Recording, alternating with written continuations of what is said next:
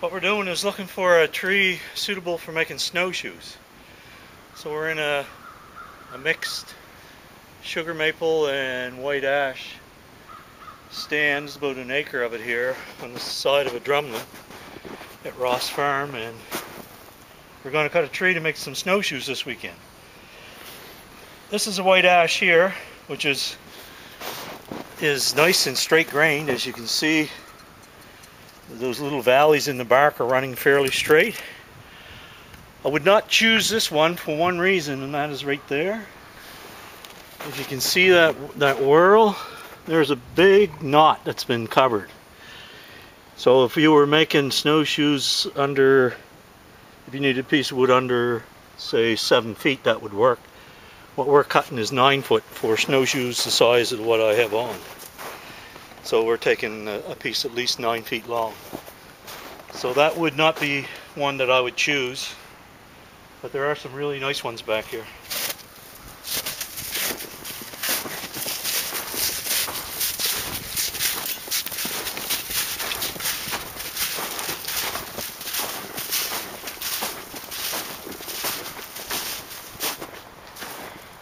This is mostly all sugar maple through here with white ash amongst it, and over the last 10 years we've been removing them so that the sugar maple could get established better, and we'll maybe set up a sugar bush down the road.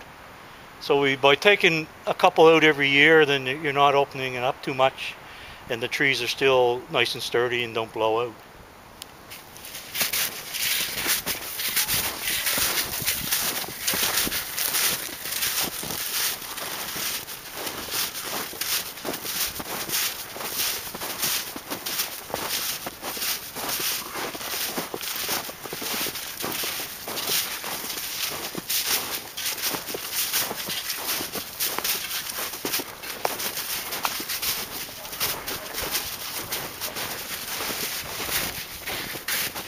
There are some good ash in here.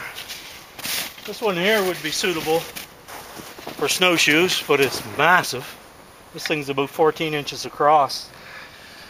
The only way we're taking the one we're choosing out today is on our back, so we're going to have to fall it, split it, and maybe quarter it. This one here would be too large. And if you were making, 20 pair of snowshoes, you could use that one. This one here would be more suitable.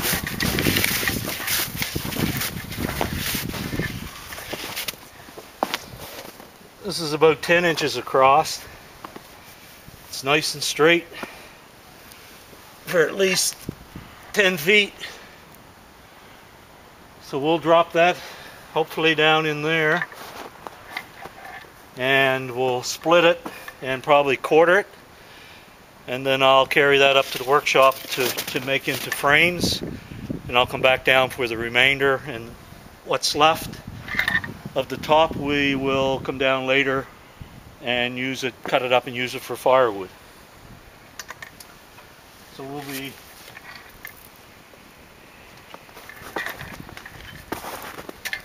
be notching it with an axe. This is an ox head. They've been made in Germany for over 200 years. They're a really good quality axe, nice and thin, and good steel. So they're a great axe if you're looking to purchase one. And we'll saw it down with a buck saw, hopefully. It's going to take a bit, but this saw was smaller to carry than a crosscut saw, so that's what we'll use. First thing I'm going to do is remove some of these old dead ones so that I can hopefully get that down close to the ground.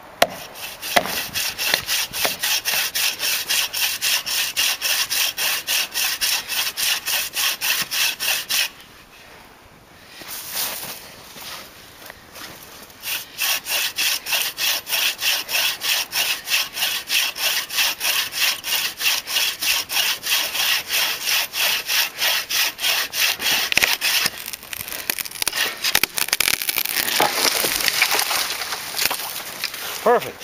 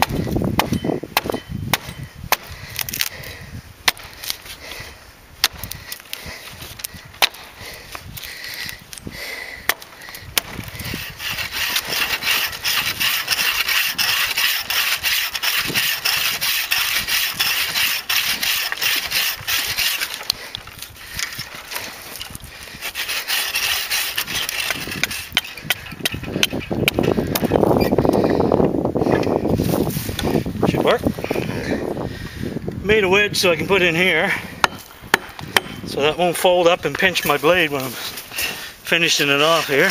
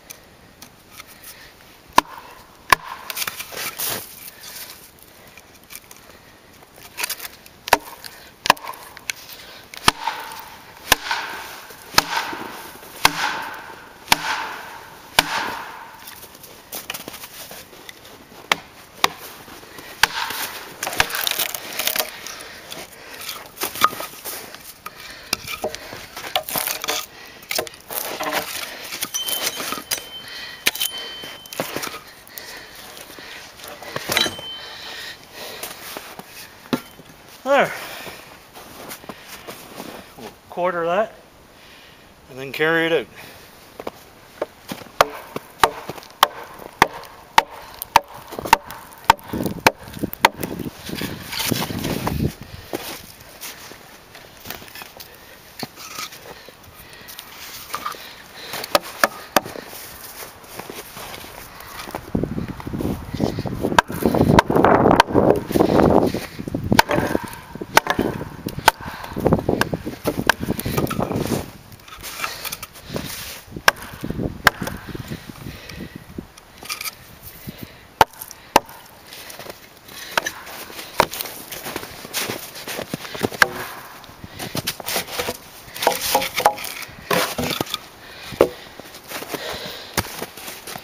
There. Throw that on my shoulder. Strike it.